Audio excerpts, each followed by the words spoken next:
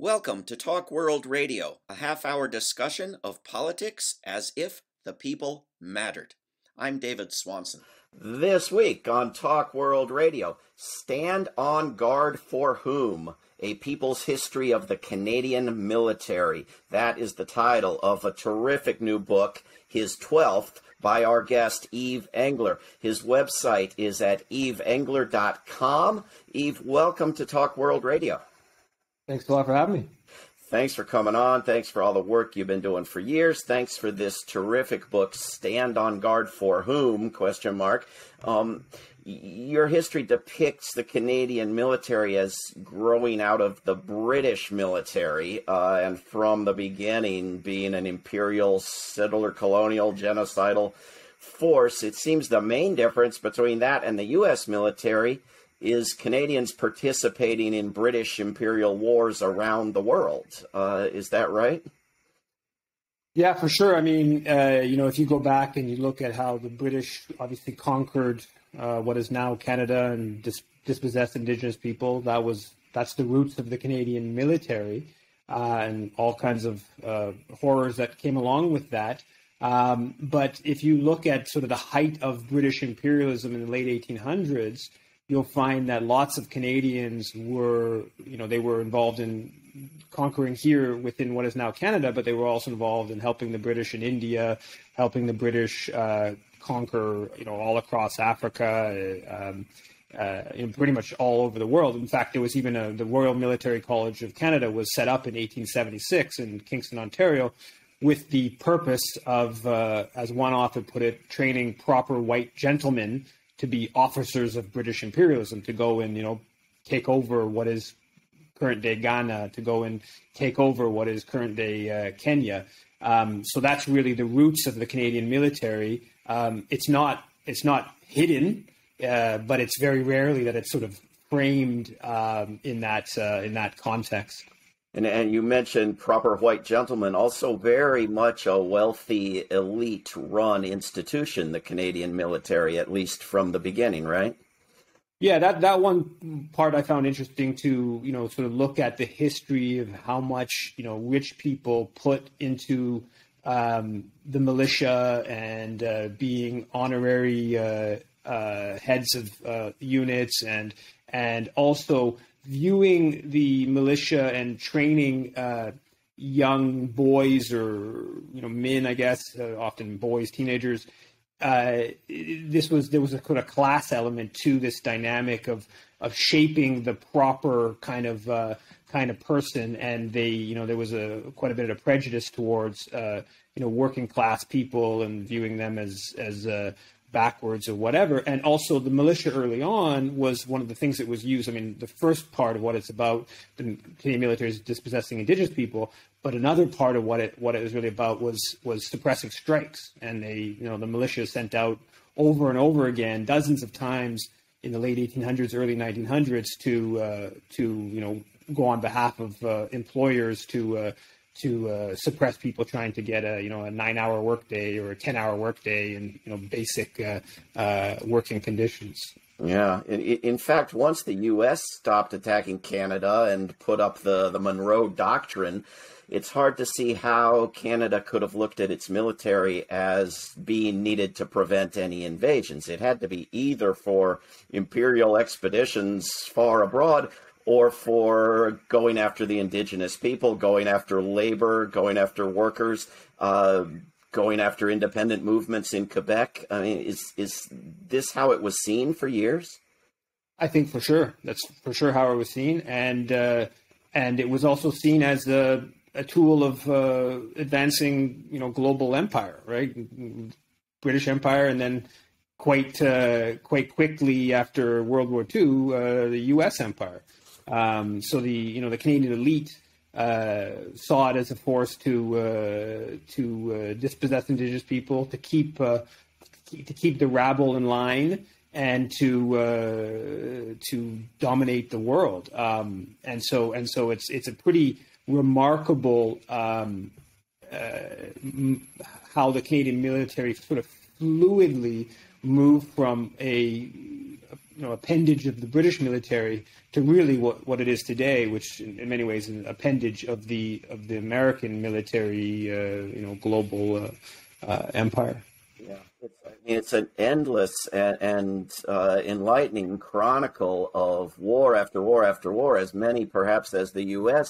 collection of past wars. But it was the Korean War period that really established a major military-industrial complex and cemented that bond with the U.S. instead of the U.K., right?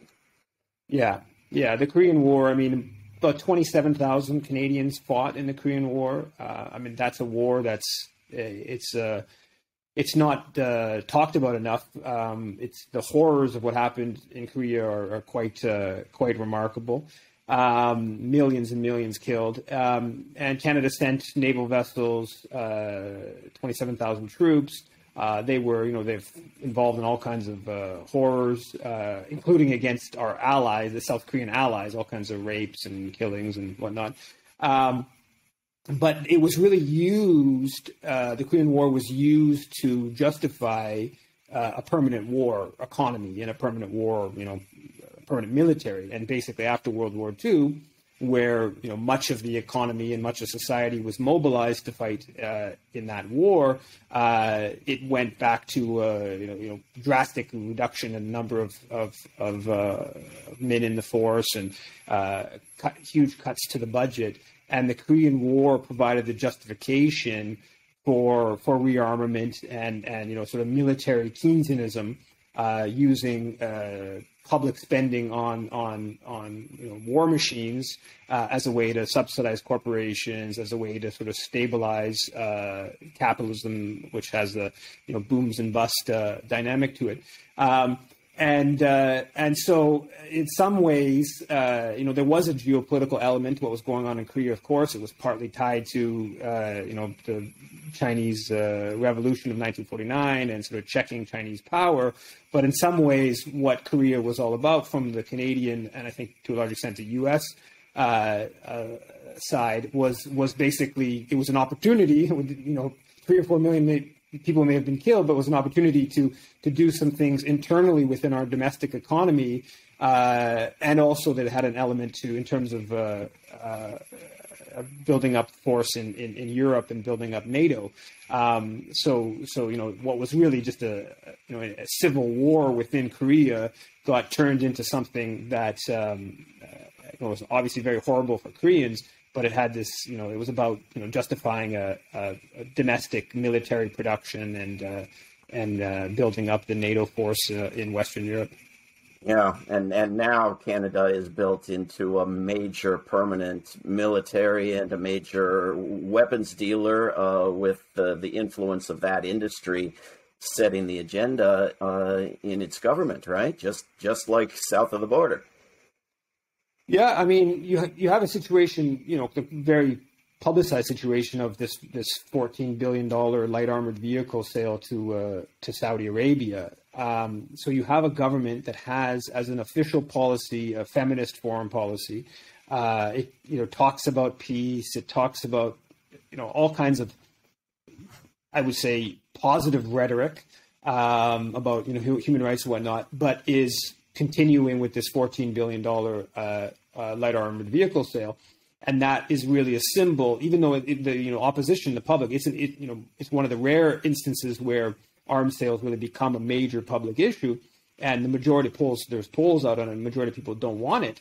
But the whole military production is such an important part of economic affairs.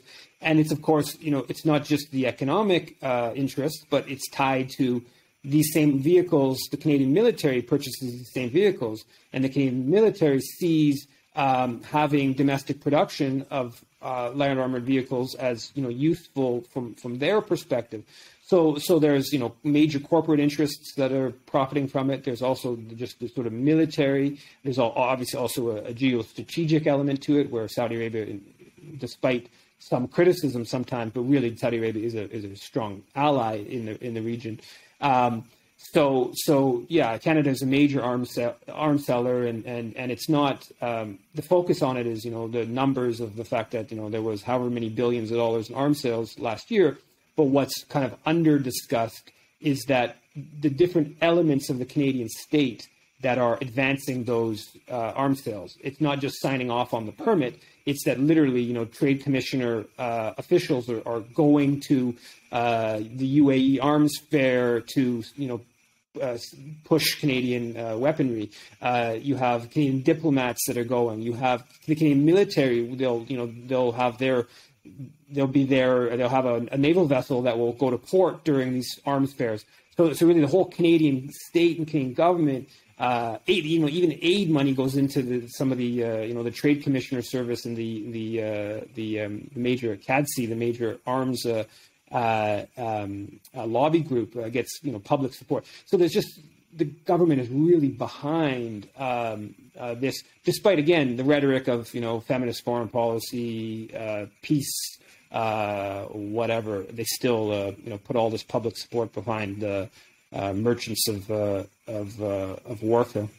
We're speaking with Yves Engler about his new book, Stand on Guard for Whom? A People's History of the Canadian Military. Yves, you talk about the military being the biggest single piece of the Canadian government, but then you say it's 20% of federal discretionary spending, which if somebody said that of the U.S. military spending and the U.S. government, 20% instead of 50%, I would just be ecstatic. I would up the odds on humanity's survival dramatically, right? I'm assuming this is in part a factor of what gets counted as discretionary spending in Canada and the fact that Canadians have healthcare and some other things that we don't. Am I right? Yeah, I mean, the reality, and this is one of the things that I think often confronts the left in Canada, is that if the point of comparison is always the U.S., Canada is going to look good, right? So the U.S. numbers are so off of the chart that the reality is the Canadian numbers are significantly less, and no matter how you look at the numbers, they are significantly less. That doesn't mean that I obviously completely support movements within the U.S. to reduce U.S. spending down to the 20% threshold. Yes. But that just because I support that doesn't mean at the same time I wouldn't want the Canadian threshold to be reduced from down to 5% or maybe even 1% or maybe just the marching band. So these are they're looked at relative, but the main question on when you talk about like defunding the Canadian military is that what's the threat? There is no argument that Canada is under threat, that it's about to be invaded and it needs all this new fighter jets or this new naval vessels. These things only make sense in the context of fighting in NATO and U.S.-led wars. This is not defensive. Yeah. Right? There's no credible argument to say that this is defensive. And if you just look at where the Canadian military is right now, they're all around the globe, right? Like this is a time when we're not at war officially, but Canadian military is sort of all around the globe. They're even setting up bases, right? There are 7 plans for 7 countries around the world, sort of all the different regions of the world, to have bases. We talk here a lot about China and the aggressive China, but China has 1 international base, and Canada already, I believe, has 4 confirmed and is in the process of a couple more. So and obviously Canada is just tied to the U.S. and Canadians are on U.S. bases all around the world and stuff like that. Right. So I'm of the opinion that we need to drastically reduce the Canadian military spending, and I see that in alliance, of course, with movements in the U.S. that are also pushing in the same direction. And your book, Yves Engler, suggests that the Canadian military and the related industry are large enough that they've built their own momentum. You quote generals talking about desiring new wars so that recruits get a chance to, quote unquote, serve And in terms of the normalization of militarism, you have a story in the book that shocks me, even as someone living in a militarized United States. A military veteran acquitted of murder on the grounds that he had been trained by the military to commit murder. Incredible to me. Yeah, I mean, he comes out of his house is in the middle of the night and hears somebody in his garage up front, and rather than calling the cops or just staying inside, comes out with his gun and kills an indigenous person. And his argument for it was that that's how he was trained. And therefore his instincts went into overdrive, and he gets off because of that. And again, we shouldn't forget that the rhetoric of Canada is this sort of peacekeeping nation, this really peaceable place. But the military has immense cultural weight. It has the public relations. I mean. The Canadian military has the biggest public relations apparatus in the country, right? They have hundreds and hundreds of people who are working full time to basically push the military's perspective on things, on military affairs, on international affairs. During the pandemic, it's shocking. You see just in recent days. Where 8 nurses that because of COVID-19 has gotten really bad in Alberta, and there's 8 nurses from the military that are going to reinforce to help out, and there's tons of media attention about 8 nurses going out, and they've done this throughout the whole pandemic of this hyping up. There'll be like six military doctors that go help out, and it's like front page of the paper. Right. And it's this military, cultural weight, but right behind the military cultural weight is this, public relations officials of the military plus, military arms companies, et cetera, et cetera. And of course, the guy who gets off murder charges because the military trained him, the military doesn't get convicted or even accused of anything, right? But this PR effort I wanted to ask you about, because I mean, until relatively recent times, people in Canada didn't think of the military as humanitarian, right? As peacekeeping. And in the U.S., we've seen that argument for militarism in recent decades, but I think not to the same extent. I think that's been much more of the push in the PR machine in Canada, and it's been incredibly effective, has it not? Yeah, well, Canada has there's a unique, I would say maybe 30-year history where peacekeeping became really part of the national mythology. And basically, that goes back to the Suez Crisis in 1956, where Canada sends troops to basically the British and French and Israelis invade Egypt, and the Americans are against it. And Canada sends peacekeeping force to the UN to basically extricate the British and French from this disastrous invasion. And so it's really, totally a geopolitical, it's really actually Canada moving decisively from being allied with London to being allied with Washington geopolitically. But that then unleashes this whole kind of mythology or concrete. Canada's contribution during the Cold War often was as UN, through the UN missions, like in Congo in the early 1960s, where Canadian troops in the UN actually helped assassinate Patrice Lumumba, the independence leader there. But it takes on sort of a mythology to a point where at one point, we're talking like the late 1980s and 1990s, where the military actually sees that as the best argument to justify increasing military spending, because the population is quite supportive of the idea of UN peacekeeping. And so the way they actually try to increase their budget is by kind of putting at the forefront the idea of Canada needing a big force to be able to be engaged in peacekeeping missions. That has changed since the war in Afghanistan, where the really hardline militarists wanted much more about we're just a fighting force, no more this like peacekeeping kind of sissy kind of stuff. We go and kill, and that's what we do as the Canadian military. But still, the population, of course, is still, when you poll them, they're very sympathetic to the military. they're not really sympathetic to what the military wants to do, which they're not sympathetic to NATO and U.S.-led wars. They're more sympathetic for the military as a UN peacekeeping force, or two, for domestic disaster relief or whatnot.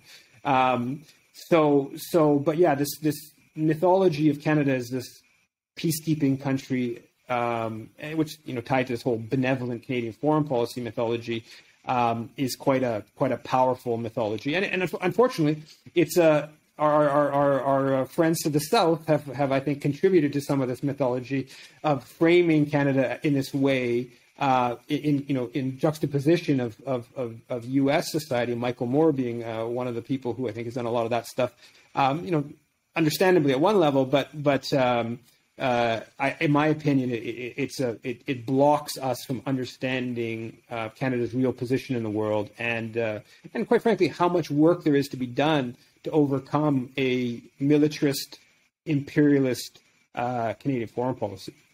Yeah, well, as you said a minute ago, if the United States is a standard, then we can't go after the militarism anywhere else on the planet. It's off limits because it all looks good, and that shouldn't be the case. But I think also a lot of the same tactics to pretend to humanitarianism are seen in the United States and in Canada. You cited examples of sending troops to Haiti on the pretense that it was to help out in an earthquake. The United States does this stuff all the time, using NATO as somehow a means of making things legal-ish, including foreign bases and military spending, and selling weapons to the United States because of NATO.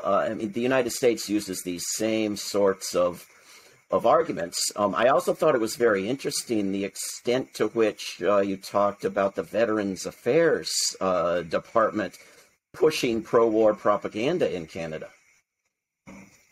Yeah, I mean, that's one of the things when we talk about the military budget, we don't even count Veterans Affairs, right? So that's another like $7 billion and thousands of employees.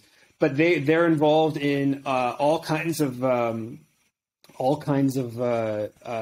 promotion of Remembrance Day, which is coming up on November 11th, and they have all kinds of gatherings where they fund hundreds of groups across the country to have celebrations of different sorts.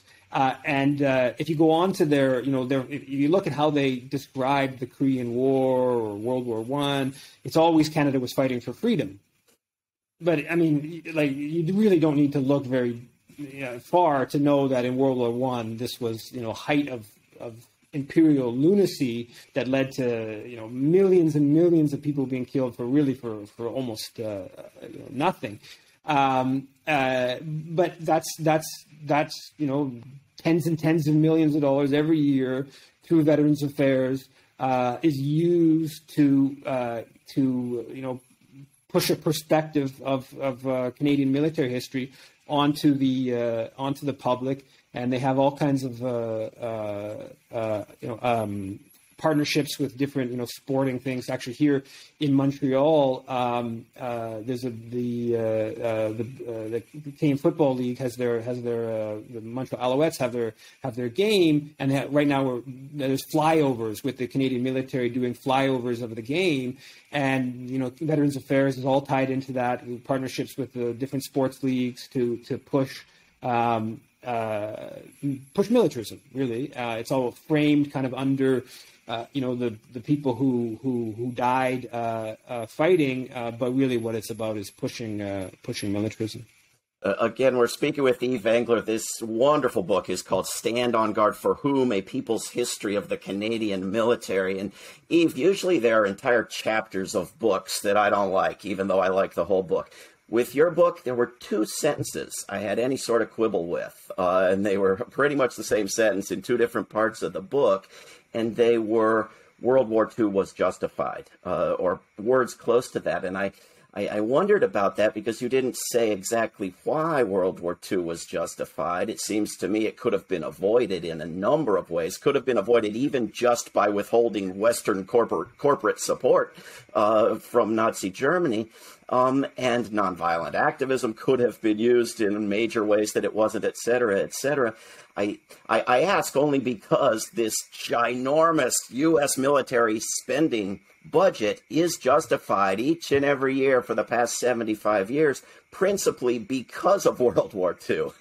They don't argue for any of these other wars, just that one. So I'm curious why you would put that in there.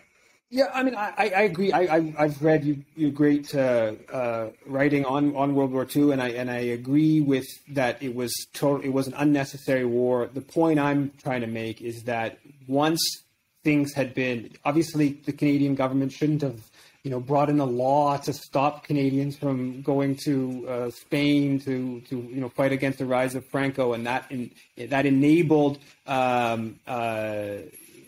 Nazism, that enabled Mussolini, and obviously, like you say, different corporate relationships. The Canadian reason for going to World War II was not because they wanted to, protect Jewry from being, annihilated by the Nazis, or because they, disliked fascism.